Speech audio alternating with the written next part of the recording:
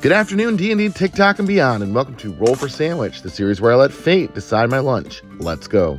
Today I'm going to be using these blue and green glow-in-the-dark dice that were sent in by a viewer. Thank you. Let's kick it off with our roll for bread. Or make that roll for lettuce. Everyone say hi to Morgan. She'll be the one in the comments very mad that we're calling this a sandwich and not using bread today. Next up, let's roll for our main. 2, pickled herring. This pickled herring in sour cream sauce is how I was introduced to pickled herring by my grandmother when I was a kid. Back then I liked it okay, but it hasn't really stood the test of time for me, so yeah. Let's go ahead and roll for cheese. 4, Havarti.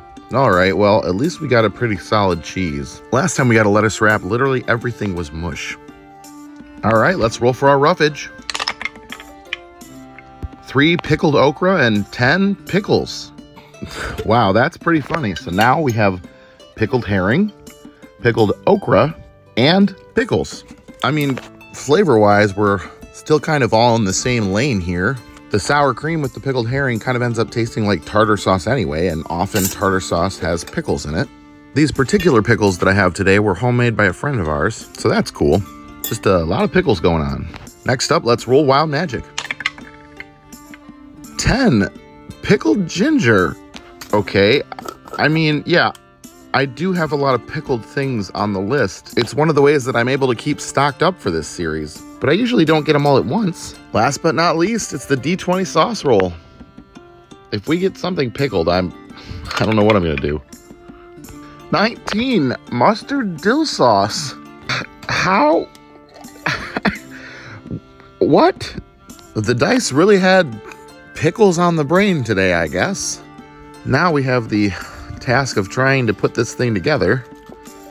Let's get our toothpicks in here to, yeah, this is probably not going to work very well, huh? All right, well, we're just going to do the best we can here and use a little bit of psychic blades here, get it cut in half, and let's take a look at that cross section. All right.